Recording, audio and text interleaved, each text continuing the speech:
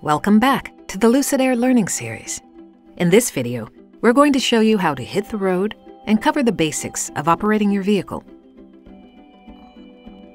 If you've owned an electric vehicle before, some of this will be a review.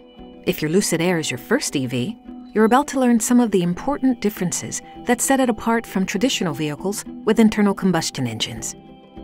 First things first, turning your Lucid Air on. You won't find an ignition or a start button in your Lucid Air. That's because you don't need to turn a key or press a button to turn it on.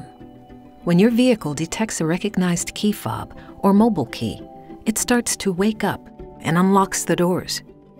When you open the driver's side door, your displays power on automatically, letting you know your vehicle is ready to drive.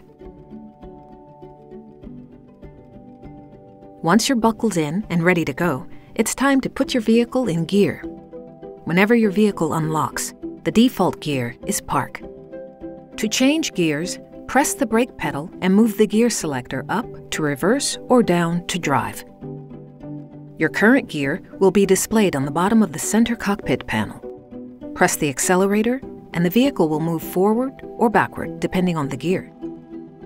If you have creep enabled, you can release the brake and tap the accelerator once for your vehicle to move slowly or creep, either forward or backward, depending on the gear. You can enable creep in your drive settings on the pilot panel. Once you've reached your destination and come to a stop, press the end of the gear selector to put the vehicle in park.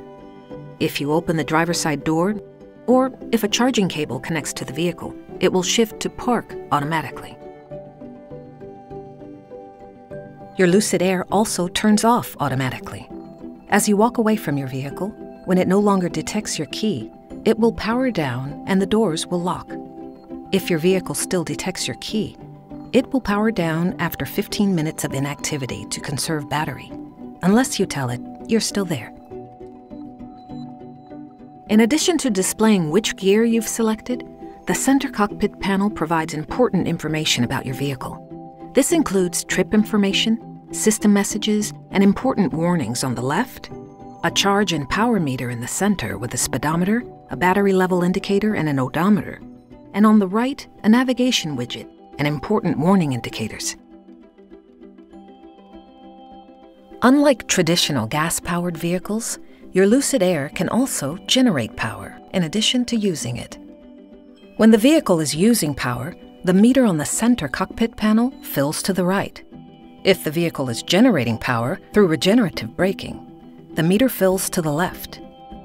Regenerative braking is a way to capture your vehicle's kinetic energy whenever you take your foot off the accelerator.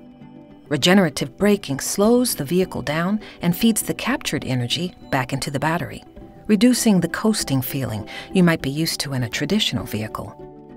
While you should always use the brake whenever you need to stop safely, many drivers find they can drive with just one pedal when using regenerative braking. They anticipate when they'll need to stop and let regenerative braking slow the vehicle. You can choose between two regenerative braking levels in your drive settings.